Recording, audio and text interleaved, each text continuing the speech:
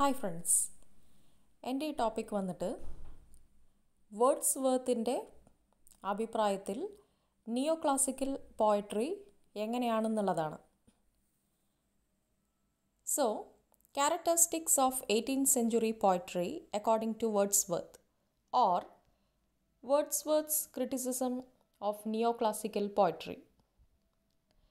Wordsworth, in his Preface to Lyrical Ballads, reacted sharply against the subject matter, poetic diction, and the entire value system of neoclassical poetry. The neoclassical critics by and large considered poetry as something lofty and above ordinary humanity. Consequently, both the subject matter and style were not to be taken from what they called the vulgar, the crude, the low, and the trivial. Neoclassical poetry was an aristocratic one, and the style tended to be artificial. They aimed at craftsmanship, insisting on utmost finish, correctness, and due proportion. Poetry and the style tended to be artificial.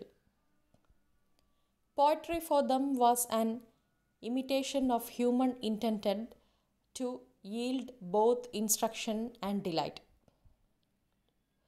Poetic diction for them was a system of words at once refined from the grossness or domestic use and free from the harshments of terms appropriate to particular arts. They turned the commonplace into the grand by personification.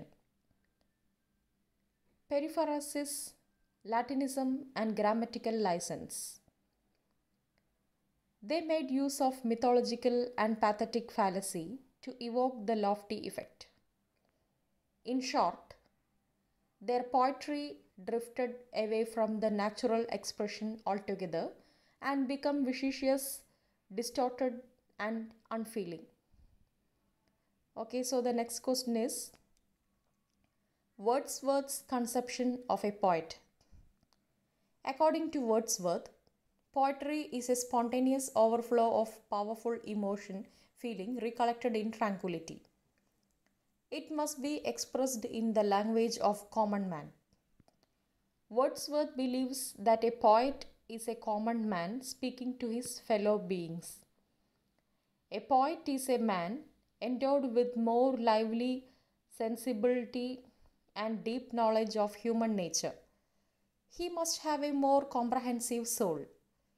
A poet does not write for his own pleasure, but to communicate his thoughts and feelings to others.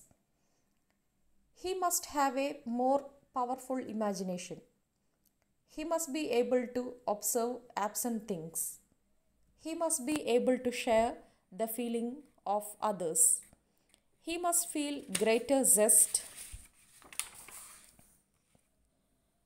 for the life, greater powers of expression and communication. The next question is Wordsworth's comparison of a poet and a scientist. Wordsworth compares a poet and a scientist in his essay Preface to Lyrical Ballads. According to him, a poet tries to discover truth about man and the world around him. A scientist also does the same, but the truth discovered by a scientist can add only to our knowledge about the material world. The truth discovered by a poet clings to our mind because it is truth concerning man's relation to other men, his relation to the external world of nature. A layman cannot find delight in scientific truth, while everyone can find pleasure in poetry. Wordsworth thinks that science is never a true guide, but it murders beauty to desist. In other words, a poet seeks ideal truth, while scientist wants to find out particular truth that benefits us only materially. Both poets and scientists observe, contemplate, and formulate. Both create a wonder and pleasure, but science may give pain also.